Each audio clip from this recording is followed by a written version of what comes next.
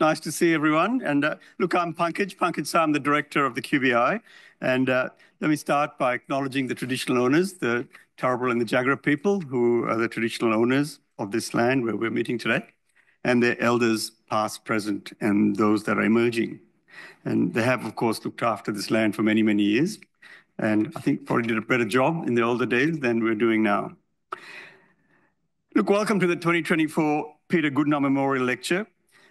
And welcome to Professor John McGrath and Francis, and our speaker for today. And special welcome to our many, many donors and friends and community members, who many of you have come to this lecture over the years.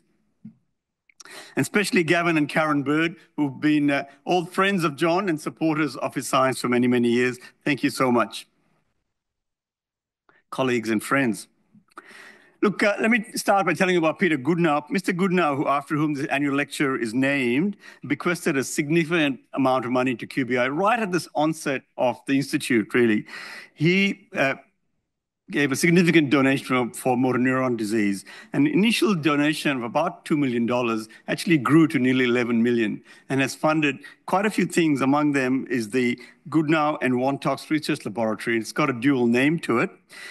It's also funded 2 scholarships for students from Papua New Guinea, where Peter spent a large part of his career, and I'll tell you a little bit about that.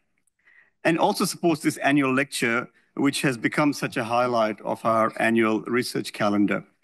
This lecture is given by a prominent speaker who the target actually is to talk about the role of important philanthropy, but generally talk about science that benefits the community, rather than having a very specific neuroscience-based lecture. The first lecture was 2008. It was given by Gus Nossel, who many of you might have heard of. He was a very prominent immunologist from Melbourne. So the biography of Peter Goodenough was published in 2015, called From Pigs to Penthouses, Life and Times of Peter Goodenough. It's a very short book, and it's a very interesting read. I'm sure you can find it at the UQ library. So Peter was born in 1936 in Cornwall. And he immigrated to Australia as a 10-pound pom, as they used to be called these days. They were very cheap fares to get on the sort of ferry. Well, like, they're not exactly ferries, the ships that were bringing people out here. And he ended up in Cairns, actually, where he eventually started a civil engineering business, which was a multi-million-dollar business. It had extensive interests in Papua New Guinea. So Wantox, this word Wantox, is friends in Pidgin English, and it refers to Mr. Goodenough's 3 dogs, who were his close friends, and he wanted the laboratories named after him and his dogs, basically, and hence the Peter Goodenough and the Wantox Laboratory. So his research was for motor neuron disease, and he in fact passed away from motor neuron disease, which was his main interest in that space. So look, I'm looking forward to John's sort of vision of this space. And John, of course, is, many of you know John. He's been part of QBI for a long, long time now, and has certainly had kept laboratories in this building since its inception. John is a Brisbane boy, grew up in Brisbane, and trained in medicine here at the University of Queensland, following which he trained in psychiatry. And after a couple of years in community psychiatry practice, he moved into basic science and has had a strong and illustrious research career. He was for many years director of the Queensland Centre for Mental Health Research, which he is now exiting from, or in the process of exiting from, and he's had a conjoint professorship at QBI. His main interests really have been in the biology of schizophrenia, the epidemiology, development, what actually happens in schizophrenia, and looking for treatments for the disease, which has been his passion really since the start of his career in science. And he has really forged a very productive cross-disciplinary collaborations across epidemiology, genetics, and developmental biology. So he was awarded the John Cade Fellowship by the Australian National Health and Medical Research Council, which is a very prestigious fellowship, and the Niels Bohr Professorship from the Danish National Research Foundation, probably the first biologist to receive the Niels Bohr Fellowship. Talking to John, you wonder what he has to do with Niels Bohr, but I'm sure in conversation he'll tell you a bit more about the physics that sits behind all of this. He has published over 500 peer-reviewed articles, 32 book chapters, and is one of Australia's most highly cited mental and health researchers. John, look forward to your talk. Welcome. Thanks very much, Punk. Distinguished guests, friends, colleagues, it's a great honour for me to join you today. As Punk said, I am in pre-retirement mode. It's actually really hard to do when you love your job. So I've been slowly trying to subtract myself from day-to-day responsibilities, but I think I'm failing at that task because I love coming to QBI. Here's a picture of Peter Goodenough and these two of his dogs. And we need to acknowledge that there's a very generous gift, but you may not, Punk didn't mention that outside here, there is this slit drum. It's carved out of a tree, and there's a slit there, and that little dot there is where, if you're the chief, you can hit that dot with a stick, and that brings good karma and the spirits are favourable. Punkish, I did a review of a centre in Sydney recently, and when one of the staff members got a grant at the centre, they had a big bell that they rang. And I'd like to suggest that you should get out, or the person who's won the grant, and hit this big slit drum, because I think we need, it's very hard to, as many of you in the audience know, science is tough. You miss out on grants, your favourite hypotheses don't work, you get papers rejected, you need a very thick skin. And whilst this building's bristling with high technology, it's great that we've got this very spiritual and magic drum outside as well. So I suggest that those of you that want to increase your success at grants should make an offering to the Wontok gods of grant success. So I'm going to outline a little bit about epidemiology. That's how you count disorders. And I'll tell you a little bit about how to measure the impact or the burden of disorders. And the take-home message is that mental disorders are common and they contribute substantially to the global burden of disease. These are the common coals of diseases. They affect all of us, you and me, my kids, your kids, everyone. And then we'll get to the focus of the talk, like how can we develop better treatments and prevent illnesses? And this is where we need neuroscience. Psychiatry needs neuroscience, and in a reciprocal fashion, neuroscience needs psychiatry, because we've got the big questions and the really tough questions. And then I'll finish up with a little bit about how we need to invest in research and why that's so important. But I want to draw your attention to this artwork. So I've been working half-time in a town called Aarhus in Denmark. It's in Jutland, the bit of Denmark that sticks off Europe. Copenhagen's on an island called Zealand, and this is the second biggest town. And they had a psychiatric hospital that opened in 1830. And then the hospital closed down, and the hospital released photographs of patients from 1873. And that's what you'll be seeing on my slides today. And these are completely unidentifiable because they'd be disconnected from their charts. So we don't know their names and never will know their names. And the pictures were scanned, printed on cloth, and then 30 women artists in Aarhus embroidered these prints. And they were told to do anything they like, but don't embroider over the face. And what I like about this artwork is if you look at the faces, they look just like the faces you'd see on the bus or in this room, maybe of a different ethnic diversity. Australia is more multicultural, but this is Denmark in 1873. And they look just, if you forget about their clothing, they look just like, this person looks like one of my neighbours.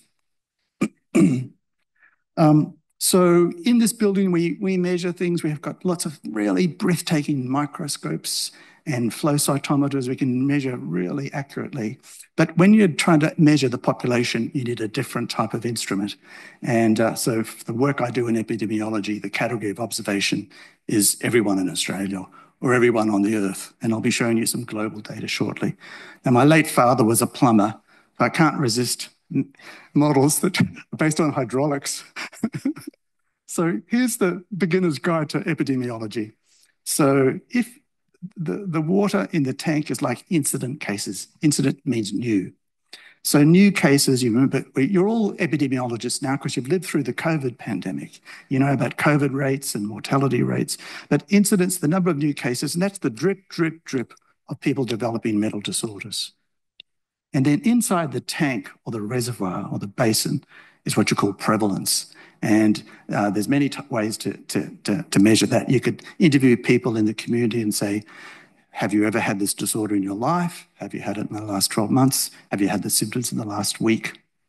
Now, there's two ways to get out of the reservoir. You can recover. Now, that happens with many disorders, but it doesn't happen with all the brain disorders we've been talking about. Motor neuron disease and most Alzheimer's, or nearly all Alzheimer's, dementias, there are no cures. Mental disorders, we've got effective treatments and people can recover and go into remission. But that's one way to reduce the prevalence of disorder, and mortality is the other. I will not be talking about this topic today, but I've done a lot of work on that as well, premature mortality. And Harvey Whiteford, who gave one of these lectures, and Punk said it was the second Peter Goodenough Memorial Lecture, he and I wrote this paper about epidemiology, and we said, if you can't count it, it doesn't count. Because if you've got to battle for the needs of people with brain disorders, you need the numbers to impress upon the health department or Treasury and finance, and I'll talk about that more. So this is a picture of beautiful Aarhus. It's the second biggest city. For the Niels Bohr logo, we made the I and the O from Niels Bohr red. So it's a magnifying glass, like Sherlock Holmes. We tried to use the Niels Bohr professorship, which is about $7 or $8 million. We built a team, 12 people in Aarhus and Copenhagen. We bought a really expensive tandem mass spectroscopy system to measure vitamin D. I won't go into that today. But it's a beautiful city. This is the Modern Art Gallery. We think of ourselves as Copenhagen's hipster younger brother. It's quite a lovely place, great restaurants. The reason why I go to Denmark is because they have registers, and everyone in Denmark gets a number that they carry with them through their whole life, from cradle to grave.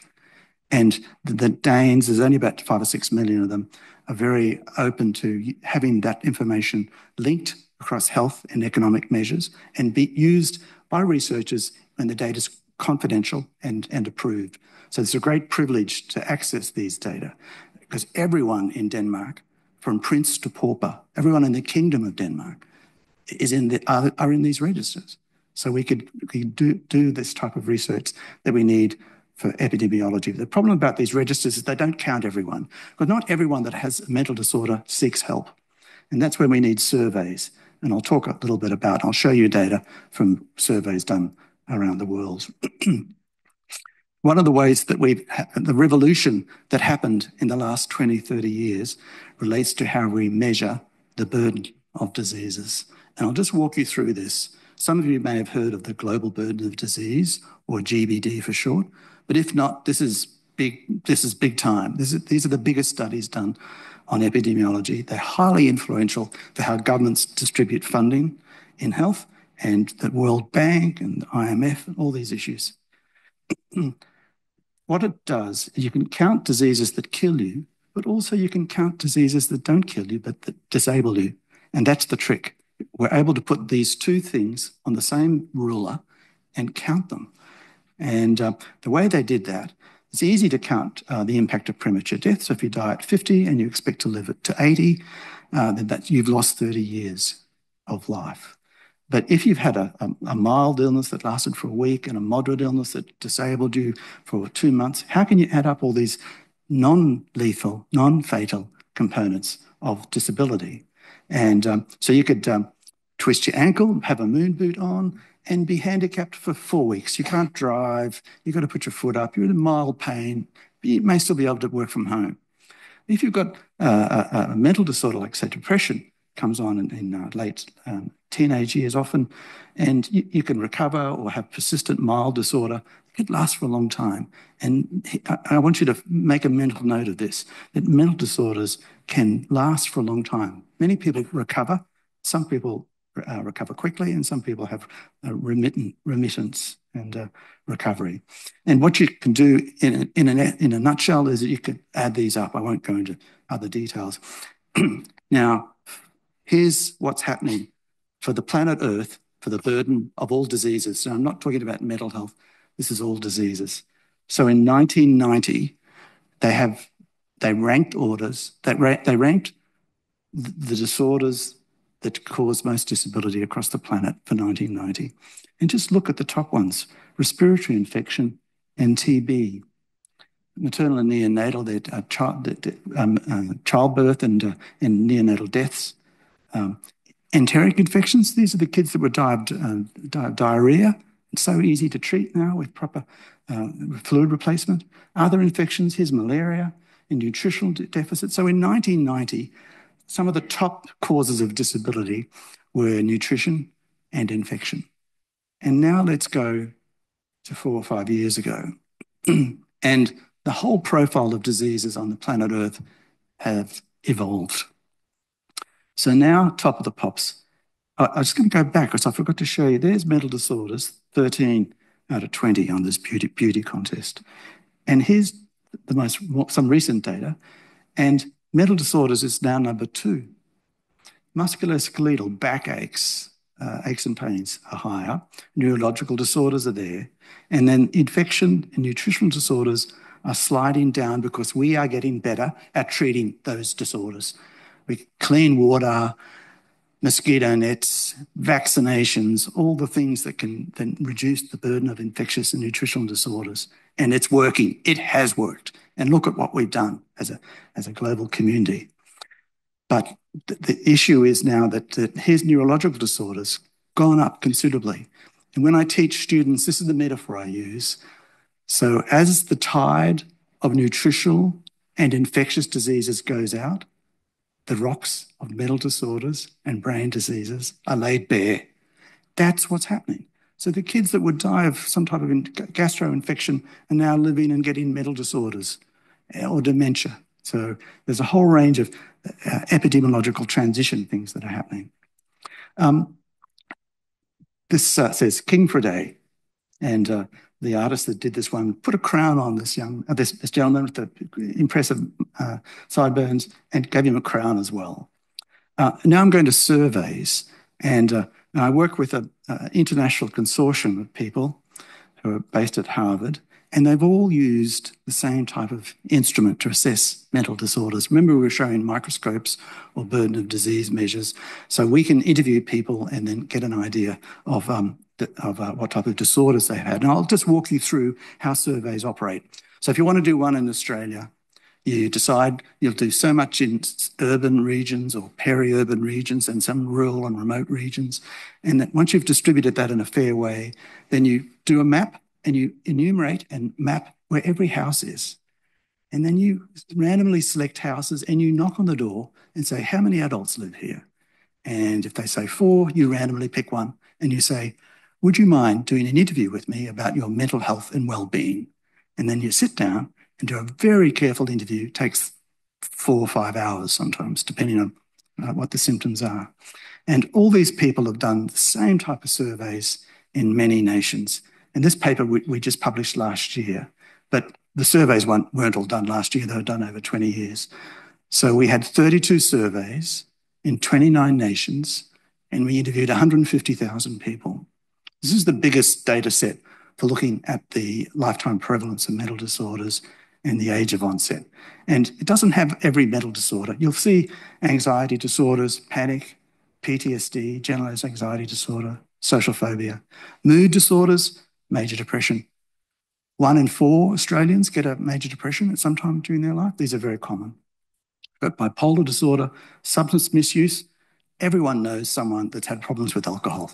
Okay, it's the wallpaper of our life, that these mood disorders, substance use, anxiety disorders are common.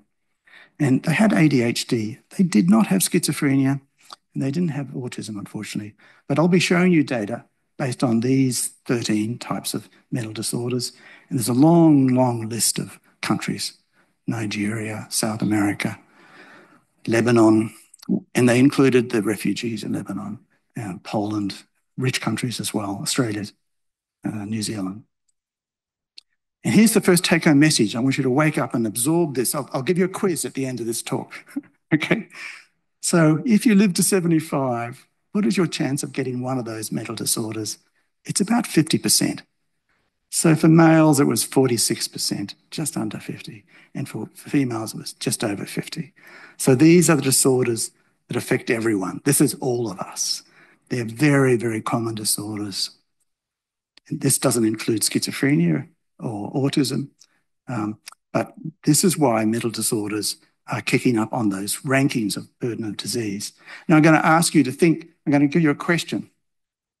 Across the lifespan from, say, 5 to 75, I want you to think about what's the riskiest period of your life to develop a mental disorder for the first time.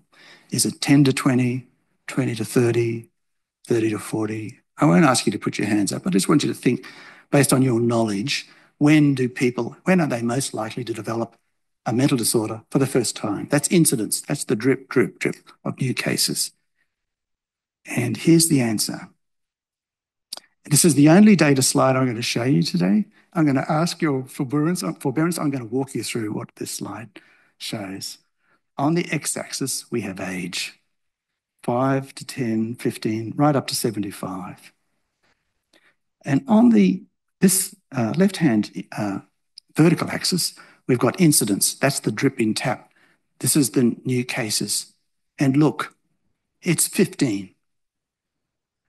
Now, mental health professionals know this. Your biggest risk of developing a mental disorder for these 15 or 13 types is between 10 and 20. These are teenagers, okay? And politicians need to hear this. We're used to talking about cancer, dementia, cardiovascular disease, diabetes, etc. But these are things that come on in the 5th, 6th, and 7th decade of life. This is coming on in the 2nd decade of life. And then this other arrow goes to the other vertical axis, and this adds up across the lifespan. What's your total risk, projected risk? And this is the 50% that I showed you before, females slightly higher than males. We were able to ask a question for the first time. We said, within the subset of people, one and two of us, who develop a mental disorder by age 75, what's the median age that they're going to develop it? And guess what? It's 20. Okay, that's that little red dot there, 20, 19.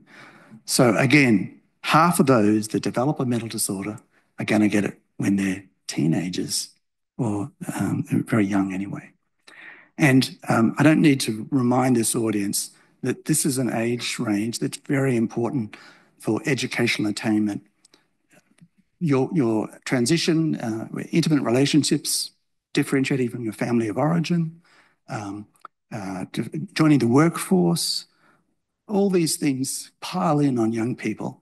And if you get a mental disorder at this age, you can be quite disabled for many decades. And that's why we're showing up in that burden of disorder. And I'll show you a little bit more about that shortly.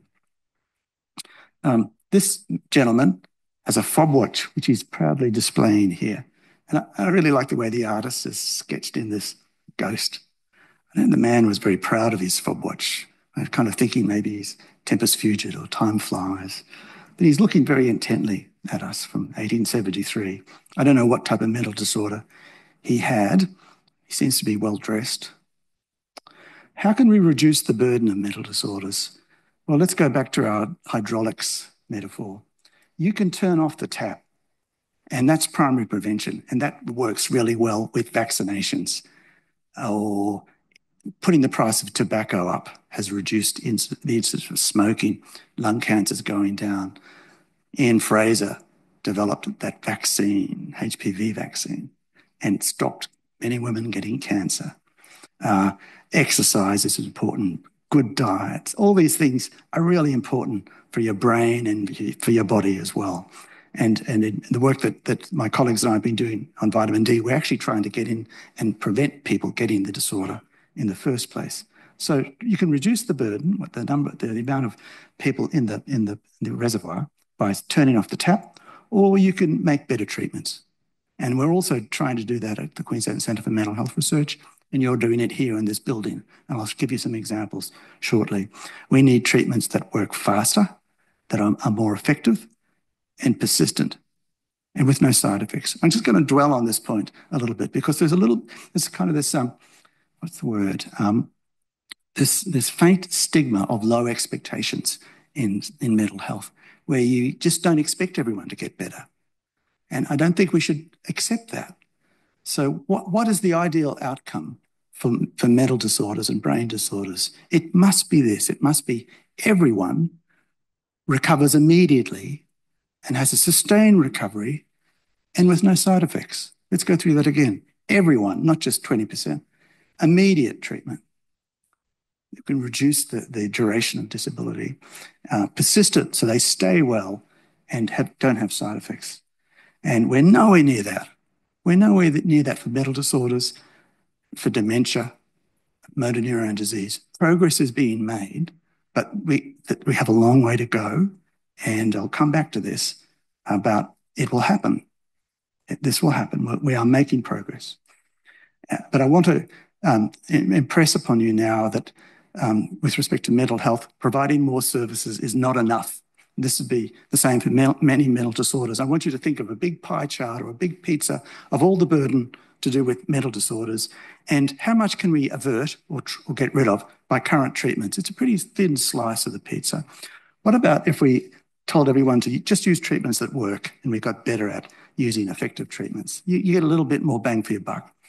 What about if you invest, if the health department puts money into the best, most effective treatments, puts a bit more money in, then you can actually avert more. And this is happening in Australia with Headspace and a whole range of new interventions to help young people. And this green slice of the pizza is what I call the magic lamp or the genie phase, because this goes like this. What if you had unlimited money and there was a psychiatrist and psychologist and a counsellor on every corner and everyone could get access to the current treatments immediately? How much would you avert? Not much more. That's that little slice of the pizza there. So what's the rest? This is the burden of mental disorders that we cannot avert. So this is very sobering news. If this was a pie chart for dementia, it'd all be yellow, basically, or motor neurone disease. And what's the solution? We need to do more research, and that's why we have these lectures. I'm obviously preaching to the converted, but we need to, investing in better care is not enough. We need to invest in research. And the next part of my talk, I'm going to talk a little bit about how can we speed up discoveries. And I'm a huge fan of Galileo. Anyone been to the Galileo Museum in here? So it's in Florence. Skip the queues at the Uffizi. It's just behind the Uffizi, and it's a great museum. It's a little museum, and it's got these telescopes from Galileo. They're actually the ones he used. And I was really shaken. I only discovered this quote a few years ago because we have a schizophrenia conference in Florence. And it's a brilliant statement. This is Galileo's advice, how to do research. And it is so concise, you've got to say it twice for it to sink in. This is what he said, how to do science. Measure what is measurable, make measurable what is not so. What's he saying? He's saying that if you've got a telescope, you use that to measure something. And if you can't measure what you want to measure, make something that can do that. And this is a profound statement. I bought the T-shirt and the fridge magnets. I've got this fridge magnet. So Galileo, he didn't invent the telescope, but he got the lenses from somewhere in the Netherlands and made a telescope. And he pointed it at the moon and he saw what he thought were lakes. And this is a watercolor that he did. And then he wanted to do more. He wanted to look at the other objects, the moving stars, the planets. So he got a bigger telescope and he saw the rings of Saturn. He didn't know they were rings. He just thought, that's weird. This one's not strange shape.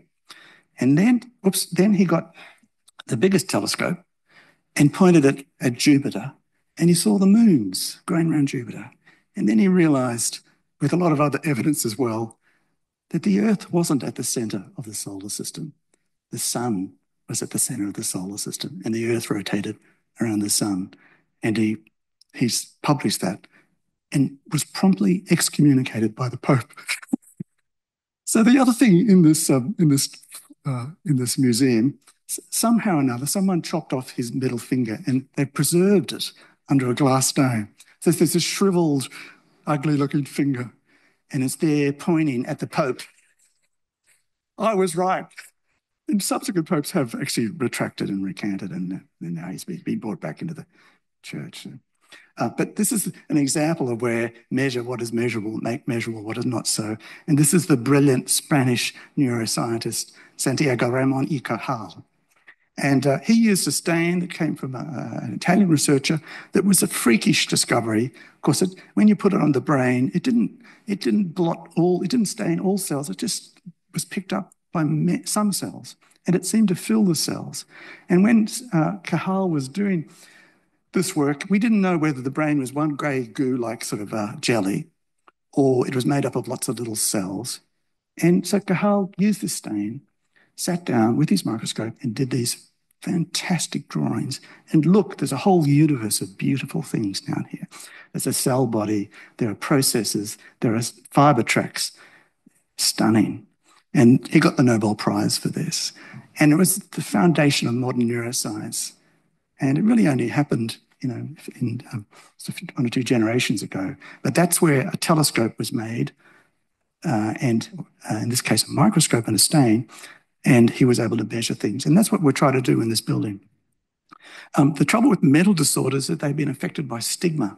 And, we wasted a lot of time in psychiatry with misunderstandings and, psychosis, the horror, split personalities, nothing to do with schizophrenia. Dangerous. Well, people with schizophrenia are more likely to be victims of violence rather than perpetrators. And if they do occasionally commit violence, it's usually because they've slipped through treatment. Bad parents, that is completely wrong. But we all remember that in the 50s and 60s of last century, parents were blamed for mental disorders like schizophrenia. Untreatable, that's not true. We have reasonable treatments for some symptoms now. And this is a statement which resonates. It says, to have forgotten that schizophrenia is a brain disease will go down as one of the greatest errors of 20th century medicine. We lost a lot of time, and now we've got a lot of catching up to do. So schizophrenia is a poorly understood group of brain disorders. And you need to think of it like fever. We used to think fever was one disease, and then we realized it was this infection, and there was autoimmune disorders and a whole range of other factors that could cause fever. And we really don't know how many types of disorders underpin schizophrenia, probably hundreds or thousands. It impacts on cognition, perception, and feeling, about 1 in 100. So it's not common like depression. This is a rarer disorder, more common in boys. About a third get well, a third have a on and off picture, and a third have a persistent illness. It's found in all cultures. And it impacts on delusions, false beliefs, hallucinations, etc., and other aspects which I won't go into. But one of the really important things that you see with other brain disorders like dementia is that sometimes the individual doesn't realize they're sick. And this is upsetting for family and caregivers because you need your brain to know something's wrong with me. If you kick your toe, you know that I need to walk carefully on the toe. But if you've got a broken brain, it stops you reflecting on your lot. And one of the big discoveries in the last 3-4 decades is that schizophrenia probably, at least in part, is a disorder of early brain development. So sometime before the child's born, something goes slightly wrong. It's a complex, poorly understood mix of genetic and non-genetic factors, but it just derails the development. So this young man who might end up at Princess Alexandra Hospital one night hearing voices, he didn't get sick that day. Something went wrong earlier on. Not for everyone, but this is a very potent theory. If you want to understand this neurodevelopmental disorders, you need to understand how to build a healthy brain. First off, where are the instructions? Well, genetics is really, really important. This is a really stunning photograph of 4 generations of women, and you can see they look alike. And mental disorders are just like every other disorder. They tend to run in families. That's not so unusual, whether it be asthma, breast cancer, diabetes, height, and things like depression, anxiety, schizophrenia can run in families as well. But there's been a huge tsunami of information in the last 20 years, coming thick and fast. And we now understand a lot more about the genetics of schizophrenia in particular and mental disorders in general. And there were some surprises. We were kind of hoping that there might be one big gene that would unravel a pathway and we could target it with a pill. It's not that. It's something much more interesting. There's hundreds or thousands of tiny variants that we all carry that increase your risk of getting something like schizophrenia. So I might have 150 of these variants, someone else might have 152, and all of us have each of us has a slightly different risk of getting a disorder like schizophrenia. And this is people like Brian Mowry and Naomi Ray and David Evans is here. There's a lot of really excellent genetics research happening at UQ that is unraveling on a day-to-day basis the genetics of common disorders and mental disorders in particular. It's not just your genes, clearly. No one thinks that for a microsecond. But obviously, if you want to build a healthy brain, you need good nutrition and a loving, caring environment. The brain is an expectant organ, is expectant. You might not have heard that word before, but let me unpack it. The brain expects input.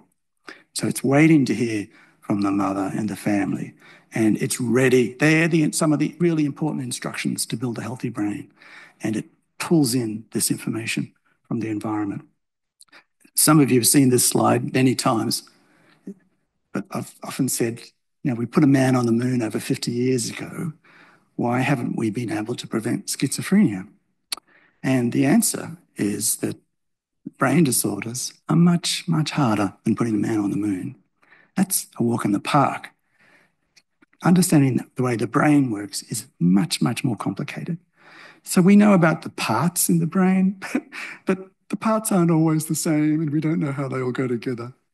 But I'm going to spend a few minutes now talking about how we as the community, and particularly the research community, can optimize discovery. So this is research on how to do research, okay? It's meta-research. And there is a science here, okay? So how to optimize biomedical discovery. You want to build a team that questions dogma, okay? You want people that will challenge your thinking in a respectful way for oldies like us. We don't want to be insulted by the junior people, but you need someone who'll tug the prophet's beard. And so question dogma, because this type of attitude or worldview is essential for research. You don't want to fall in love with your hypotheses. For every correct hypothesis, there's an infinite number of wrong ones. Most hypotheses are wrong. So we need people in the team that challenge the dogma. And then this is a really important one that I remind junior researchers. You must treasure your failures. You must fondle them and respect them. Because if you listen to the failures, they will provide you with great insight. And Punk was talking about Niels Bohr, the physicist. He had a very pithy statement. He said, no paradox, no progress. It's only when you see something, that's funny. Like, I had this theory that the world would operate on Newtonian principles, and I'm getting down to the atom. That's what Niels Bohr did. He had the little solar system model of the atom, and then things didn't operate like Newton, and that's quantum theory. So you reject your own hypothesis, and you examine failures, and you don't try to ignore them or walk away from them. They teach you really important things. And doing research is like setting up cricket stumps, and then you've got to try to bowl them down. And the metaphor that I use for students is that building hypotheses is like building sandcastles on the beach. It's great fun. You build your hypothesis, you fall in love with it, you make a great sandcastle. And then at the end, when it's time to go home, you can kick the sandcastle down, which is great fun. It's really horrible if someone else kicks your sandcastle down. So the moral of the story is if you come up with a hypothesis, you be the one that rejects it. You enjoy that process. You wear it as a badge of courage. I reject it. And I've done many trials that I've rejected hypotheses. So this is the importance of examining failure. And the last secret sauce about how to optimize discovery is to engage outsiders. Now, you might think that's bleeding obvious, John. If you want someone who knows about Drosophila or you need someone who understands scanning electron microscopy, you bring that expert in. Sure, that's what we do a lot of that here. We've got many people working on many different organisms with many different tools and microscopes, etc. But that's actually not the secret sauce. The secret sauce is when you talk to people outside your field, you can't use jargon. You have to simplify your statements, and that can sometimes break up the cobwebs of stuck ideas. I talk to people argue with people. Daryl and I argue all the time, don't we? In a friendly way. It's not a personal thing. It's not an ego thing. We argue about the data. And Francis Crick, the co-discoverer, or one of the several people who discovered the structure of DNA, said your best friend in science is someone who'll argue with you. And I think that's right. But it's not an attack. It's just like, you're wrong, John. Like Daryl. No, you're always wrong, Daryl. So that's, and if you get those things together, then you're more likely, it's not a 100% certainty, but you're more likely to make those discoveries. So what we do is we set traps for discovery. And that's the function of QBI. We're a big engine to trap ideas. And one of the things that I've done is I've come from epidemiology, and Dal and I have been looking, and Tom, who's here as well, we've been looking at vitamin D. And that came from epidemiology. We had this strange thing about season of birth, and then animal models, I'll come back to that in a second, brain imaging, fantastic discoveries about schizophrenia and dopamine. And this is also part of that virtuous cycle to optimize discovery. And I really want to take this opportunity to acknowledge the people. Tom, this is you before you had your beard. Daryl, James Kesby, Jia-Ying, Pauline, and Susie. Many of you in the audience now. I want to thank you. So Daryl and this team, Tom and Daryl, I think they've had about a dozen NHMRC project grants. I don't count them anymore. And over 10, 15 years, the people in this building show that if you take out vitamin D in a developing rodent, you change a lot of things about the brain. So I'm not going to go into details, but this is what I call translational epidemiology. We got a clue from epidemiology, maybe vitamin D is a candidate, and then you come to a neuroscience institute and you do the hard work. You roll your sleeves up. It's not going to happen overnight. It's almost 20 years to develop a new animal model. And I'm really proud of this paper, which we published many years ago, 2011, and Big Ideas for Small Brains. Are you an author on this one, Massimo? So I loved working with people. This is a C. elegans, a little tiny worm. This is a fish. This is a bee, and that's a fly. And I just you get research envy, like everyone else's research seems more interesting than yours. But I was just mesmerized by how brilliant it is for these tiny brains. You can actually ask questions and sometimes get at the molecular level.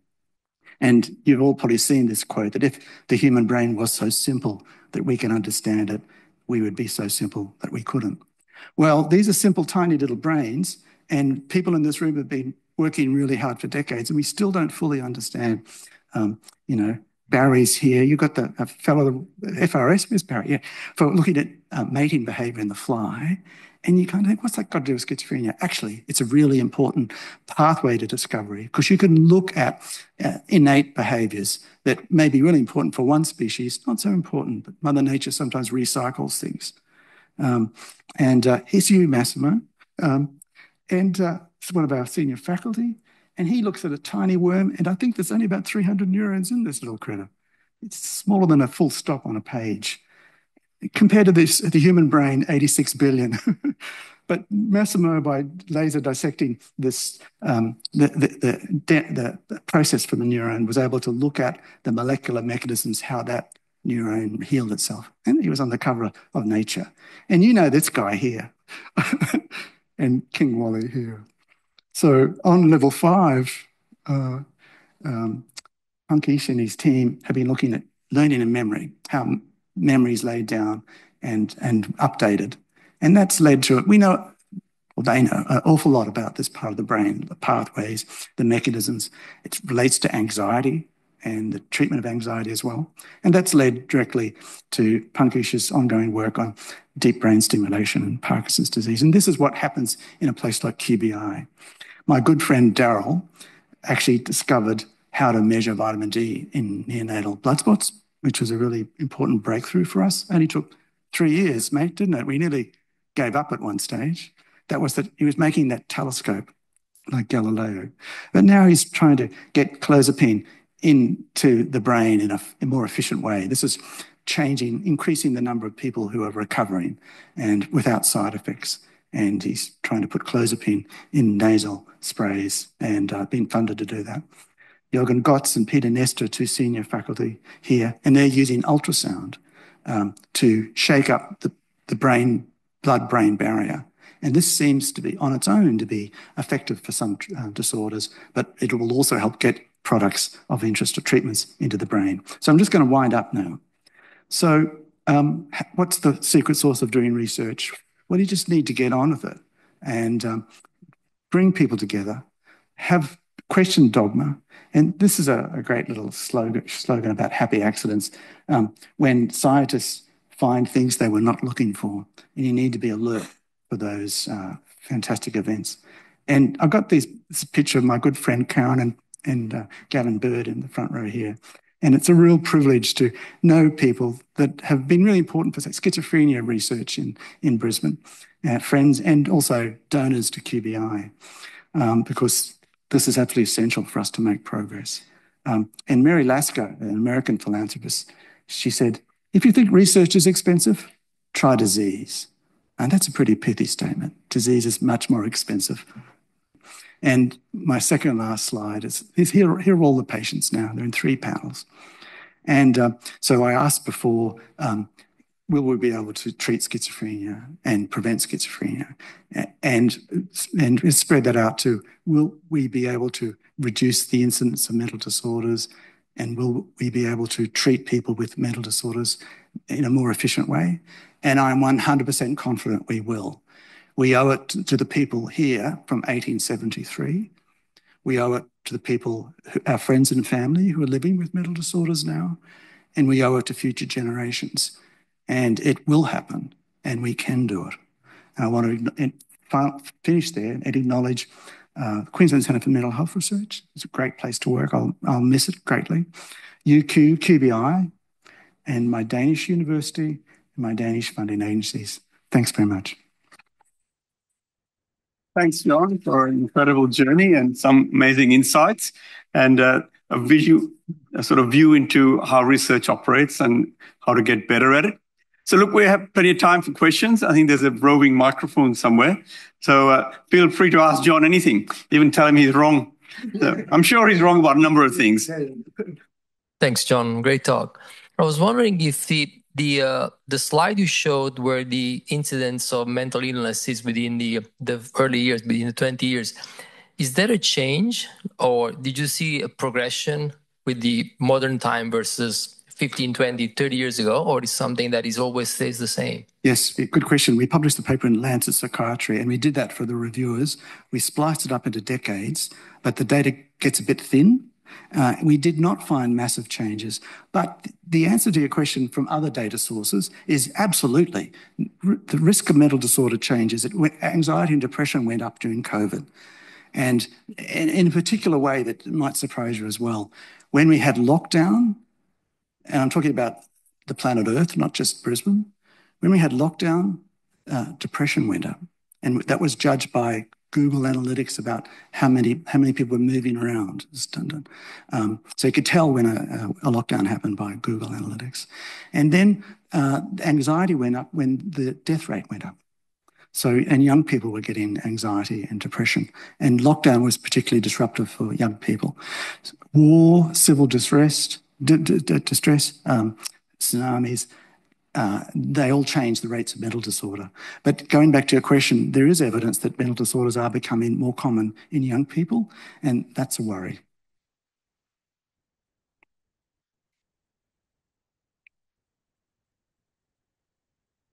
Thank you. Whoa, sorry. Thank you, John. Lovely talk. I was wondering again about this study. Did you look at specific, like country-specific risk factors for age of onset? Or even if it wasn't country level, like maybe region level, or did you find any risk factors associated with the age of onset? Not in that study, because that wasn't the focus of the paper. It was a very big paper to just get all those 32 surveys together in a harmonised way. But other people have done that, and there's a whole range of risk factors that do bring forward the age of onset and the absolute risk of getting, and there are things like childhood sexual abuse, early cannabis use, trauma, exposure to trauma, early Other drugs as well can impact on the risks of mental disorders. It's civil disruption, just as I was saying to Massimo a few minutes ago. There's a range of cultural and social factors that impact on the risks of mental disorders. Mental disorder epidemiology is not like the Planck constant of the universe. It goes up and down constantly. And it makes sense. You think about I meant more in terms of when the age of onset would start. So, because I'm just thinking, if you have people who develop a mental disorder later, is it possible that there were some actually maybe protective factors that stop them from developing that disorder earlier and then developed it later? Yeah, yes. That question is, what are the factors that influence how old you are when you get the disorder? Yeah. So, for example, in depression, rates can go up after menopause in women. Schizophrenia has a little blip, slight bump when women go through menopause as well. So there's something about estrogen. And remember, this is as a group of disorders that it's more common in men than in women. So there are clues that if you have a prominent family history, you may tend to have an earlier age of onset compared to people that don't have an affected family member. But that's not so simple, because most of us that develop mental disorders do not have an affected first degree for reasons that I can't go into. But there are a range of risk factors. So you may develop your first onset of a disorder because you've been exposed to a great trauma, a bereavement, COVID epidemic, head injury, whatever. And there's a lot of the things we don't really understand yet about those causes, life events, divorce, etc. They all contribute to pushing people who are at risk of mental disorders from developing them. Thank you. John, I love the quote from Mary Lasker there. It's very nice. Yeah. As somebody who likes to count things and measure things, can you put some numbers on that? I mean, all the economists have put numbers on that. What is the global cost of these diseases versus the amount that's spent on medical research? Yeah, so those type of studies have been done in Australia. In fact, Harvey Whiteford, who's a colleague, many of us in the room are from the Queensland Centre for Mental Health Research. Harvey was a commissioner for the Productivity Commission, and they looked at that. And I can't give you a figure, but each disease can impact on a huge amount of lost work. So we publish papers. I've done a systematic review on the costs of mental disorders, and some of them are very, very expensive. If you need inpatient care, that goes up enormously. But Barry, if we include things like lost productivity, like the person's not going to work because they've got depression or they've got alcohol abuse, they're not going to work, then that costs our society a huge amount. And as well, there's a thing called presenteeism, where you go to work, but you're not fully alert. And that depletes the wealth. So we talk about the mental wealth of the nation. And I can't give you a figure.